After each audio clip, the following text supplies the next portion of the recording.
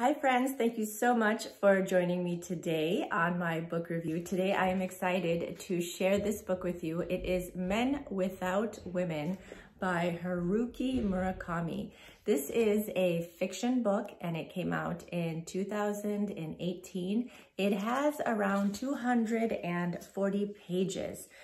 It has 7 stories about women and men and they're intertwined. So I give this book 5 stars. I loved it so much. It's a love-hate relationship with this book. You'll either love it or you'll hate it because it is eccentric writing.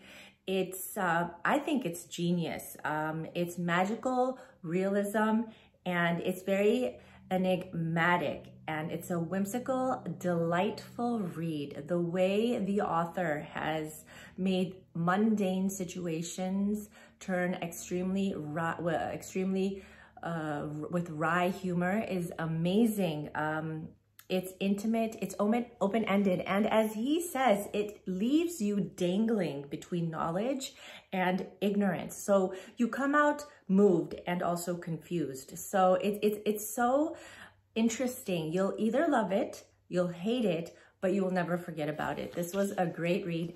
5 stars for me. I enjoyed it, and I think I'm going to read more books of his because his writing is brilliant. It's so simple, but extremely profound and poignant. So give it a shot, and thank you so much for joining me. Peace and love, guys.